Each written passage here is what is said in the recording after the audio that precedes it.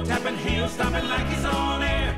Tight blue jeans and a buckle that blings with his name, BootDaddy. Cowboy boots, slip-sliding, hard-working BootDaddy. Handsome guy, little shy. There's only one BootDaddy. He's a boot-scooping, two-stepping, toe-tapping, heel-stomping. He's a boot-scooping, two-stepping, toe-tapping, heel-stomping, only one. He's a boot-scooping, two-stepping, toe-tapping, heel-stomping, only one. Only one. There's only one PFI, home of BootDaddy, and I'm not kidding.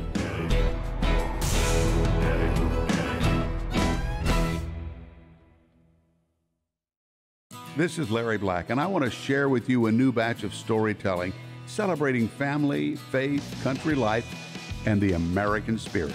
It's The Real Boot Life, authentic short stories from across this great land. Made possible by our good friends at PFI, home of BootDaddy in Springfield, Missouri. See you at the diner. For over 45 years, PFI has been living the boot life. And we know that in every pair of boots, there's a story to tell.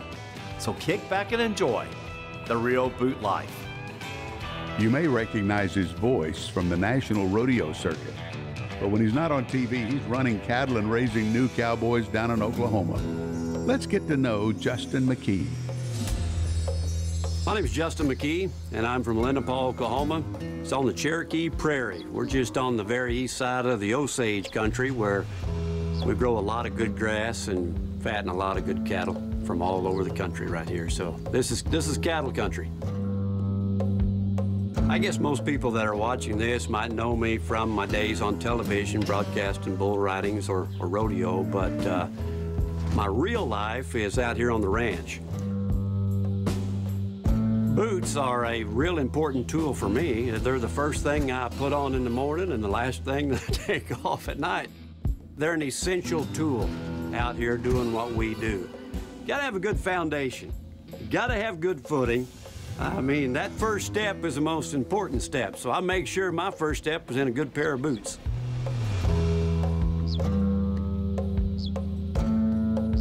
Well, I get up in the morning and put my boots on, and usually I start inside and just spend some time with the good Lord, kind of asking Him for some direction. I was born into this business. My dad was in the livestock business as a kid growing up, and his dad before him. And as I go back into history, all sides of my family tree comes from pioneers who came from Virginia or Ohio or Tennessee and eventually came out here and settled 100 years before I was born. There's nothing better to raise on the ranch than a loving family. I've had an opportunity to work side by side and raise our daughter Cassidy along with my wife Jeannie, and it's been very gratifying. Well, the thing about rural America is it is built on people helping their neighbors. You know, the good book says, love God with all your heart and love your neighbor like yourself, and we still live that way out here. And I've got some good neighbors. I've got some boys that are so hungry to be cowboys, and we've got such a wonderful, natural growing ground for cowboys.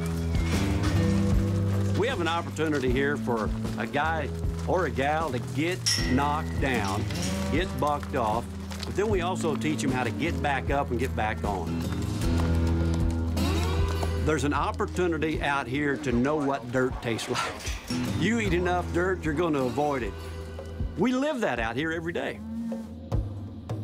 This is the real boot life. Next, meet a former Walmart exec who loves horsing around. Keep your boots off. You're watching PFI's The Real Boot Life. We'll be right back. At PFI, in every pair of boots we sell, there's a story to tell. Our story begins in Springfield, Missouri, with America's greatest Western store and home of BootDaddy. For over 40 years, millions of pairs of boots, tack, clothing, and more. We've been helping folks to the real boot life. Next time you're traveling the heart of this great country, pay us a visit or shop at BootDaddy.com. There's only one PFI, home of BootDaddy, and I'm not kidding. This man has been a top executive at Walmart and now CEO of Outdoor Cap Company.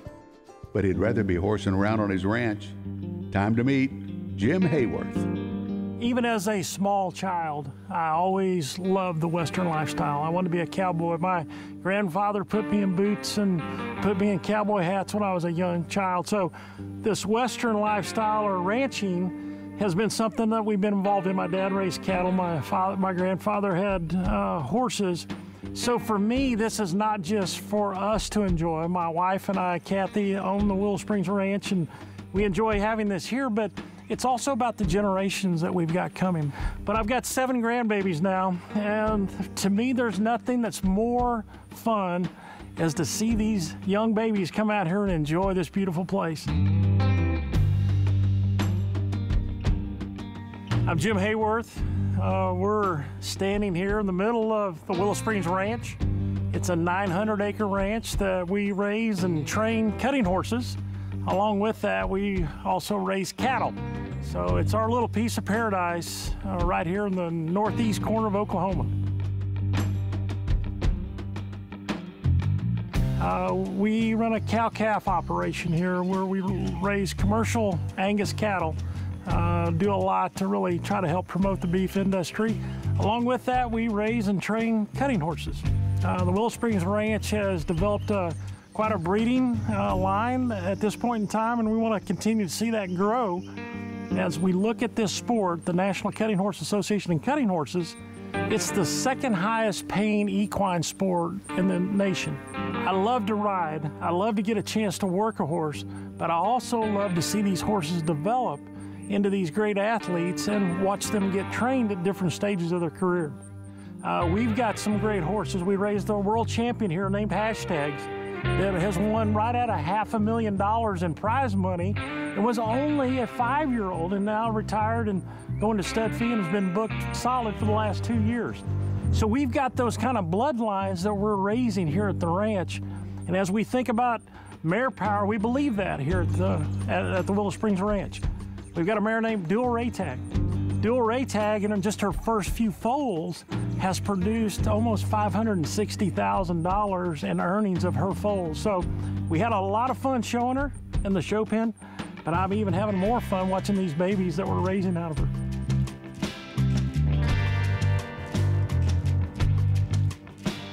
The real boot life to me means that I'm in a great place that I get to enjoy. When I think about the real boot life, it's ranching. It's about looking at cattle. It's about taking and having fun with great horses. But along with that, it doesn't have to be just necessarily about livestock. It can be about anything that you enjoy in your boots. And so, even as a kid growing up, my grandfather bought me my very first pair of boots, and they'd almost have to spank me to get out of them before I went to bed. I started that way. The real boot life is about having fun in those boots and how much you enjoy it. To me, there's nothing like it. I wouldn't trade it for anything else in the world.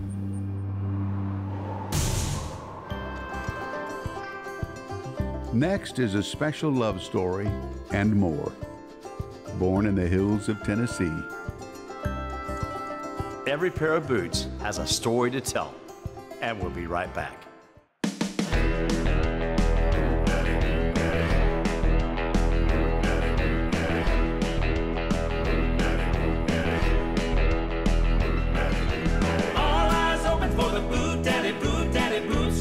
Stepping, toe tapping, heel stomping like he's on air.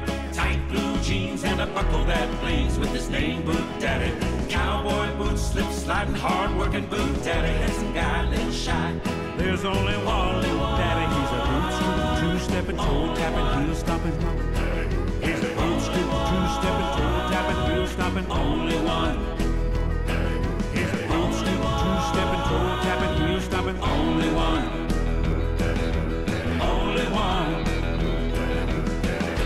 There's only one PFI, home of BootDaddy, and I'm not kidding.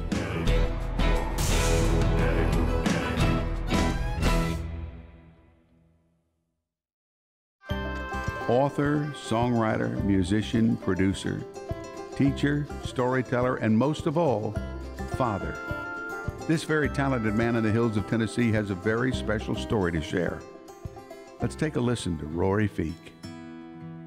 But I'm reminded that what makes great stories great is conflict and difficulties.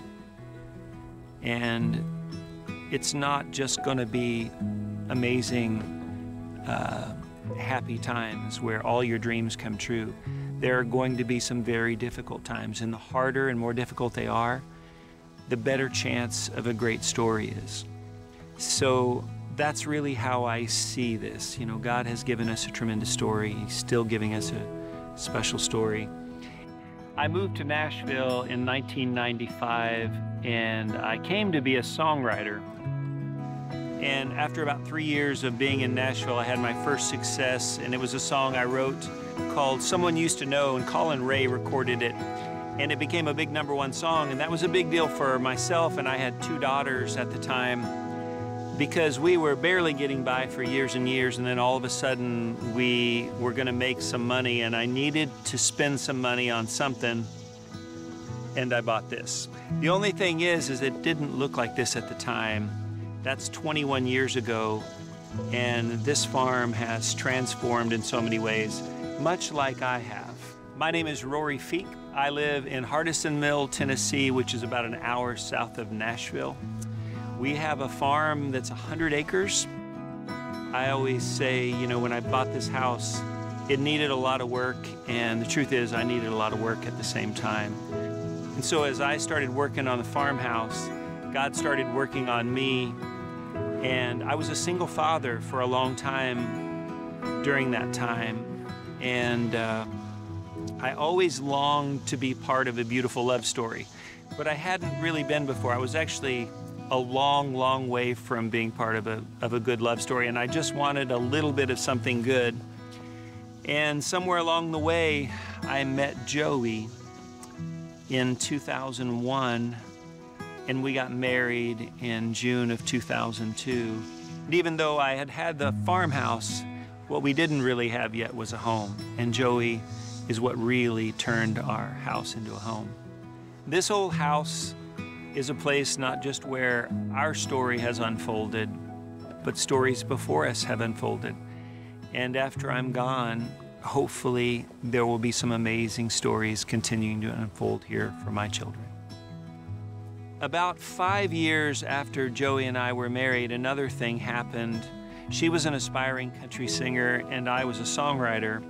And through a series of events, we got cast on a television show called Can You Duet that was on CMT, and it created a career that neither of us saw coming. So we went from being 2 separate people doing separate things to being a country music duet.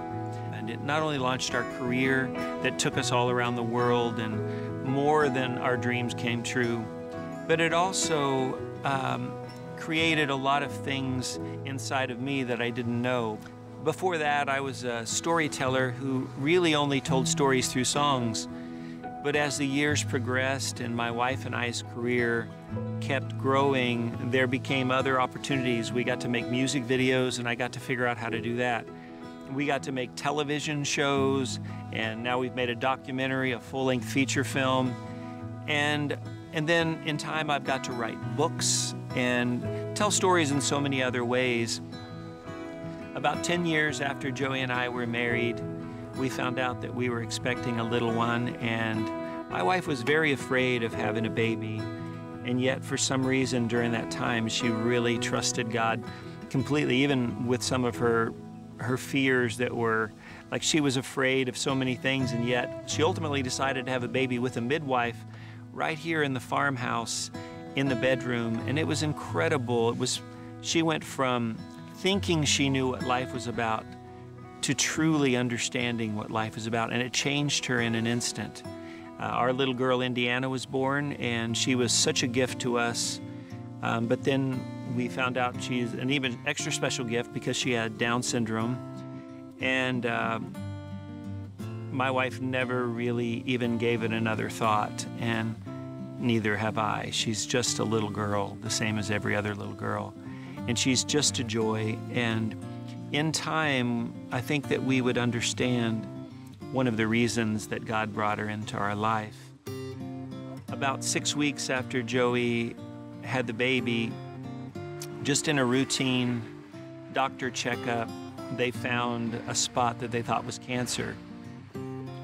And she had a surgery, and we thought everything would be better, and about a year later, it came back with a vengeance, a stage 4. And so we spent about another 9 months trying to fight it and hoping that it was going to work out okay. And ultimately it didn't. Joey passed away right after Indiana turned 2, and we had to somehow figure out how to build a life here without her. And I wouldn't say that was very easy to do. It's been 4.5 years.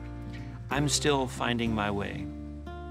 It's a strange thing to have your wife pass away.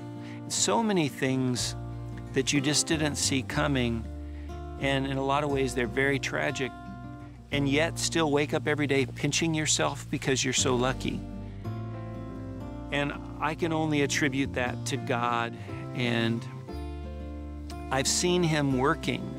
Like I mentioned, all I wanted was a little bit of a good love story, and I tell people quite often, you know, He not only gave me that, my cup runneth over in flood.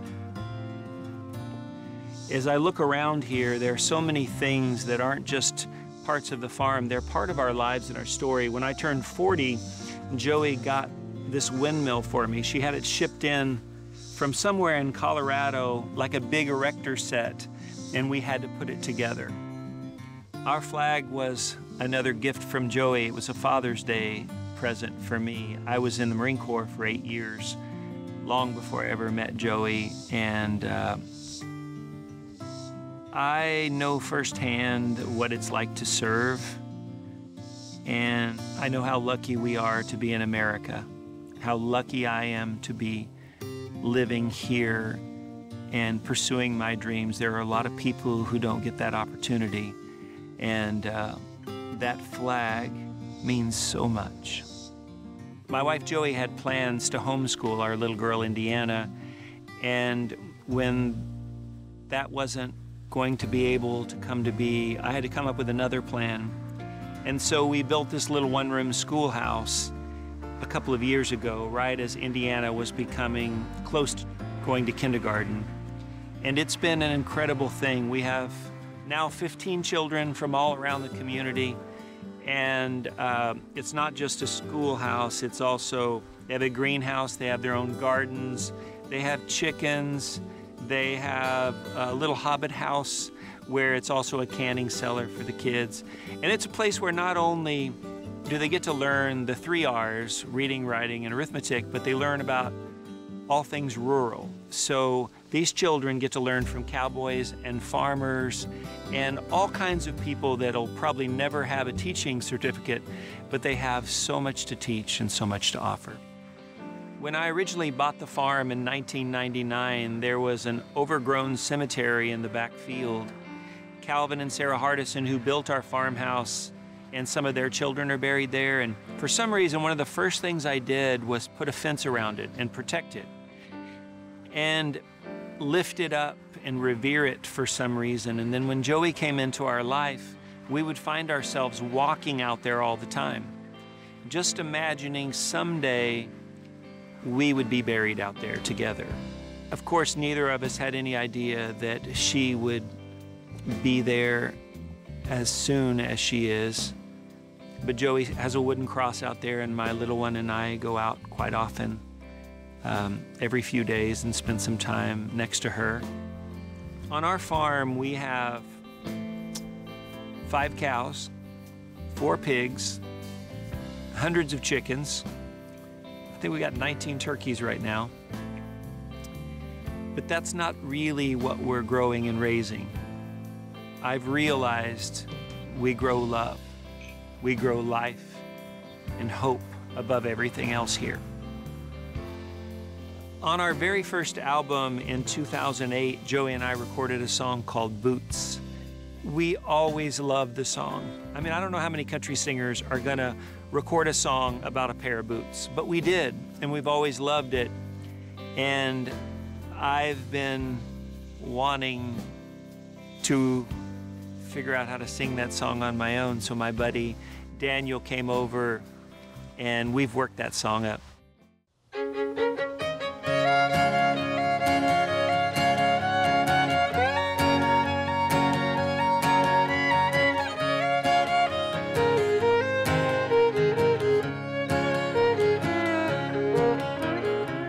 Started out just nails and leather, built to last and made for weather.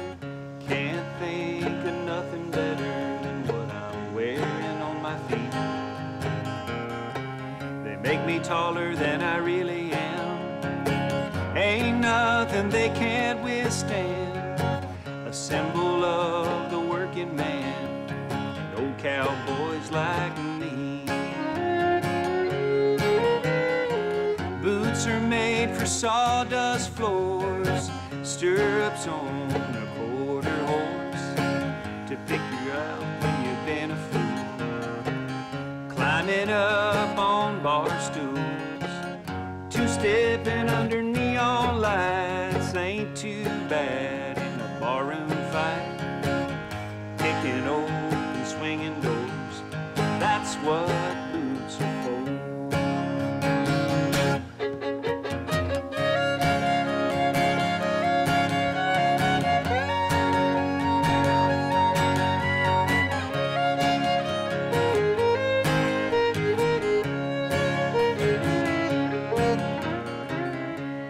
Sold a dozen times, crushed some cans and soaked some wine. All but that's what makes them shine. They're a part of me. They've seen lovers come and go, till we met the right pair at the rodeo. And oh, that's just the way love goes. Some things are meant to be. Boots are made for sawdust floors, stirrups on a quarter horse, to kick yourself when you've been a fool. Climbing up on bar stools, two-stepping under neon lights, ain't too bad in a barroom fight. Kicking open swinging doors, that's what boots are for. Kicking off when you're tired and sore, that's what boots are for.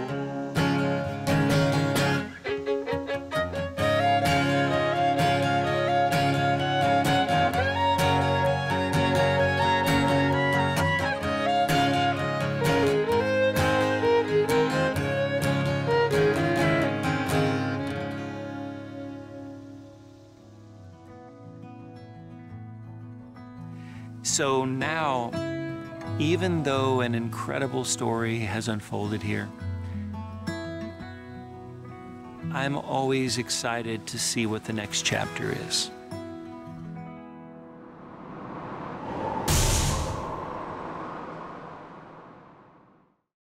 At PFI, in every pair of boots we sell, there's a story to tell. Our story begins in Springfield, Missouri, with America's greatest Western store and home of BootDaddy. For over 40 years, millions of pairs of boots, tack, clothing, and more, we've been helping folks to the real boot life. Next time you're traveling the heart of this great country, pay us a visit or shop at BootDaddy.com. There's only one PFI, home of BootDaddy, and I'm not kidding. Share your story about the real boot life at BootDaddy.com.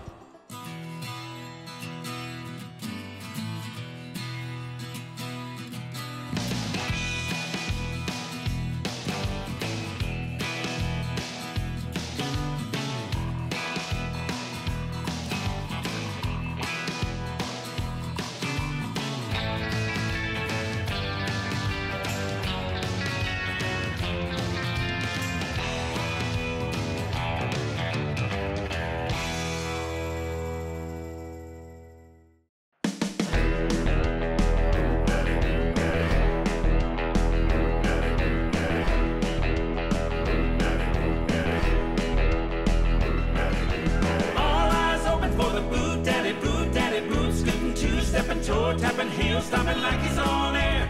Tight blue jeans and a buckle that blings with his name, BootDaddy. Cowboy boots, slip sliding, hard working BootDaddy. Listen, guy, a little shy. There's only one BootDaddy. He's a boot scooping, two-stepping, toe-tapping, heel-stomping. He's a boot scooping, two-stepping, toe-tapping, heel-stomping. Only one. He's a boot scooping, two-stepping, toe-tapping, heel-stomping. Only one. Only one. There's only one PFI, home of BootDaddy, and I'm not kidding.